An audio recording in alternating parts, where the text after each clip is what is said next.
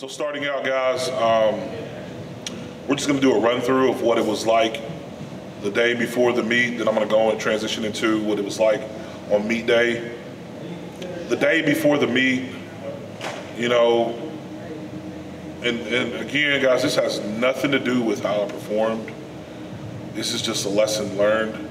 But I wanted this day to be something that we'll always remember, something that my family will always remember, and that the world will get to witness. And you know, the day before, I probably should have been more conservative and like chilled out. But you know, there were certain things that I needed to handle. You know, getting family in, making sure they had, you know, everything that they needed, because that's what I'm about. At the end of the day, it's not about me, it's what I can do for other people. So just making sure that everybody was taken care of. And I know I need to be more considerate about myself and thinking like, look, you need to be resting during these times.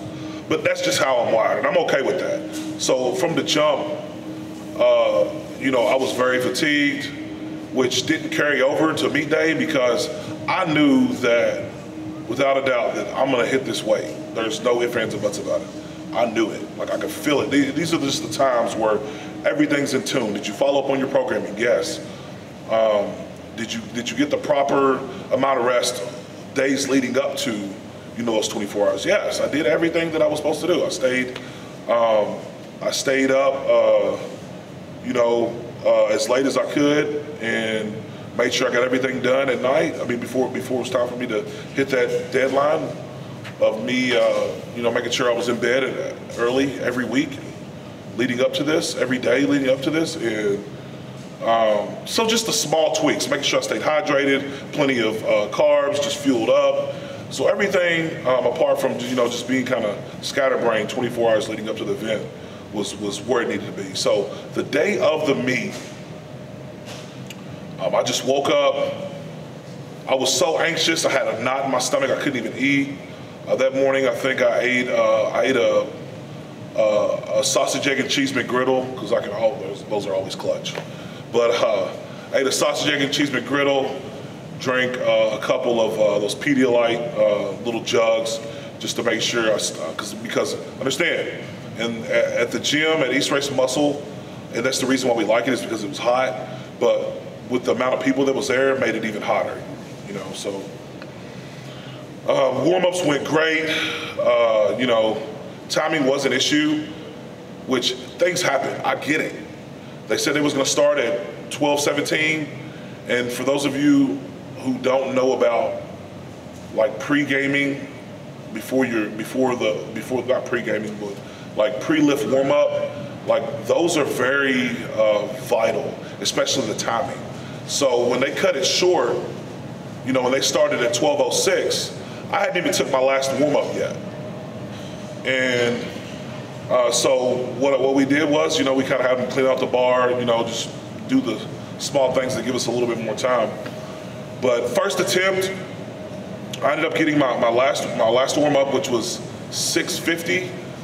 And then I went into my first lift. My first attempt was 722. Something about whenever I hear my name being called, it's like the switch flips. Like I go from being just regular Julius to like savage, straight savage beast, and that's how it was. By the way 722 pounds looked on my first attempt, like we already knew without a doubt, 800's in the tank, it's there. Like I still get cold chills thinking about that moment of, you know, the bar, the weight, everything being in my hand, holding it tight, and just thinking in my head like I'm about to crush this weight. Flew up, fastest amount of weight, fastest opener, pretty much the heaviest opener ever in history.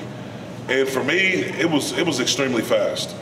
Like it was just mind blowing. So with all that being said, like we knew 800 was in the tank, and so I go and I'm sitting down.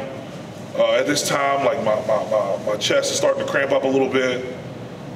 So it's pretty much I can't say it's due to a lack of hydration, because I was drinking all that morning, gallons and gallons and gallons, weeks leading up before. So But it's just a part of it. It's just when your brain knows that it's time, it's game time, it wants to pump that fresh blood into your muscles, and that's what it's doing. So they're twitching and spazzing out. So at this point, you know, it's coming around, you know, and it's game time.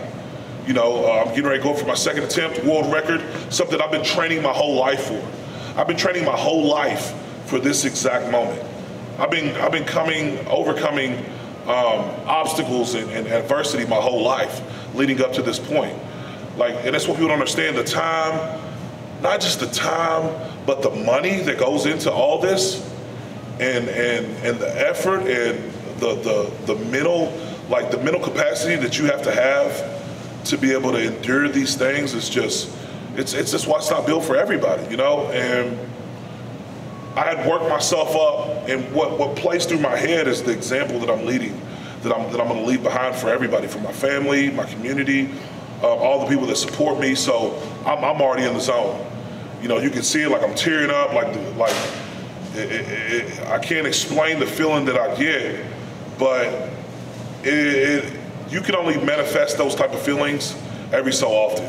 Like this isn't a feeling that you can just conjure up and say, all right, it's game time. This is something that has to be deep meditation. You have to think about, and I use every horrible situation I've been in, every situation that I never thought I'd come out of, every person that told me I would never achieve what I'm achieving, and I use those things as fuel. So with all that being said, there's a window, and it's shown through all my lifts. There's a window of time to where I get peak adrenaline rush, and there's nothing else that I can compare it to that gets me there. So I'm there. You can see me laying down on the bench, and I'm pressing against the bar just to feel the power in my hands. I know it's weird, but I'm squeezing it, and I'm pretty much pressing against the bar, thinking in my head, this is gonna go up like a feather, you know? And when the weight came off the rack, instantly I knew something wasn't right. Even whenever they were questioning, I knew something wasn't right. A weight just doesn't shift like that. And sure enough, on my second attempt, they misloaded the weight. And at this point, guys, like,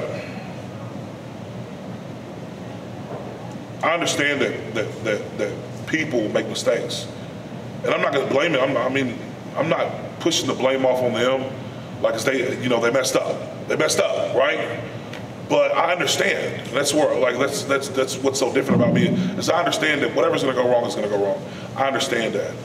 But this, like, just like I couldn't even talk after the lift because of how mad I was. Like, and it's mad because I'm still learning how to channel and process my feelings instead of acting out in rage and showing my butt and acting like a 10-year-old, you know, and angry.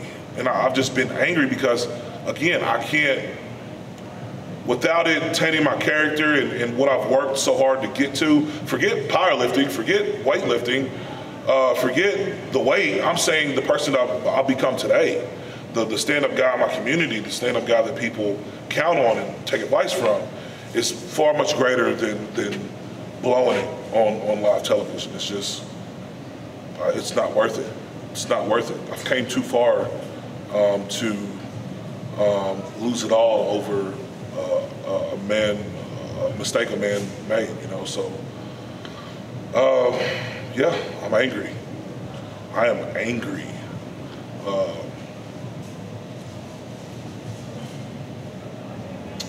But again, it happens, you know. I know that like these trials like this, that I'm built for this. This is what I was made for. I can go back in the history of me lifting weights. The first time I've ever attempted, did my first attempt at some kind of national record or world record, I think it was February 2018, RPS. I broke 705. And the second lift I went for 723. And as I was coming out and laying down, and right before we got the lift off, somebody called out that it was a misload. So all that energy that you work up and you like conjure up that you need, that adrenaline's pumping. I'm talking where if you need to pick a car up off of somebody, you can pick it up off of somebody, you know? Those type of feelings you can't just conjure up. And I remember what that felt like again, and I came back out and I missed the lift at the top. So that second attempt, just going through that whole process, yes, I was angry. They gave it a couple minutes, and I didn't want to like lose more momentum that I had already lost. So I tried to hype myself up, went back out there, missed the weight again, which by that time I had already kind of tweaked my pec, tweaked my back, and you know, I scratched on my third lift. But again, guys, it happens. You know, I've been going through adversity my whole life. This is something that, again, that you have to be around me or know who I am and see what I've been through.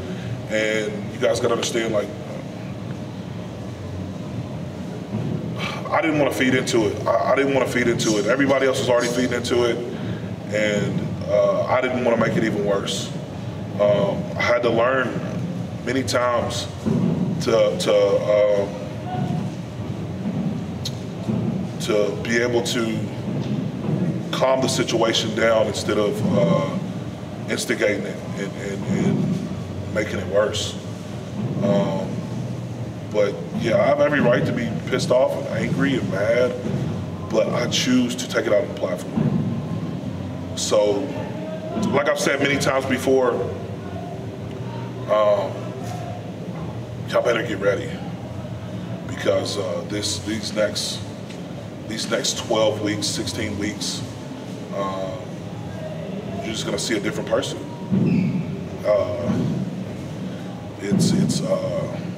It's that time. I mean, it's time for me to stop playing games, and which, don't get me wrong, if you could ask me at one point, like, how much, with everything else I got going on with family and training and all that stuff, how much do I actually put towards training?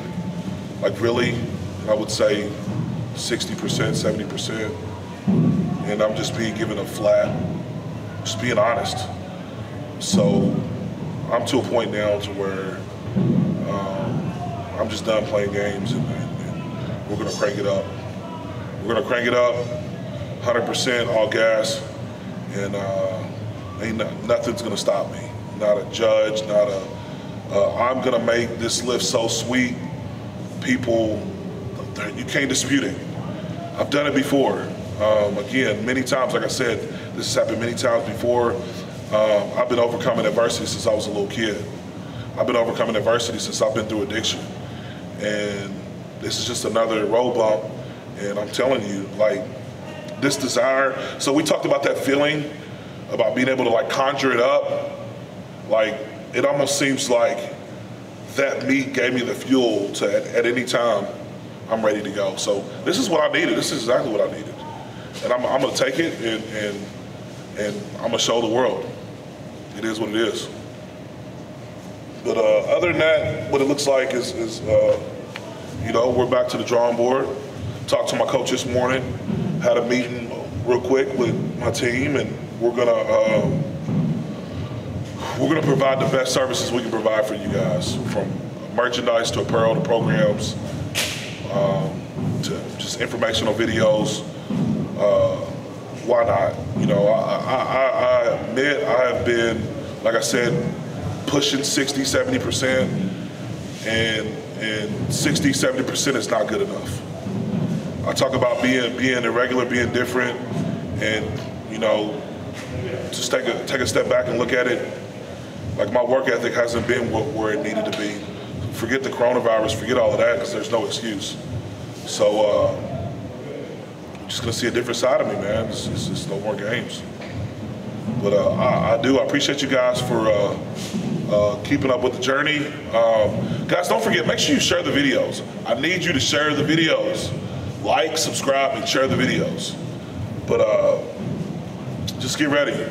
So we're about 12 to 16 weeks out. And we're gonna give it another run. So I appreciate you guys.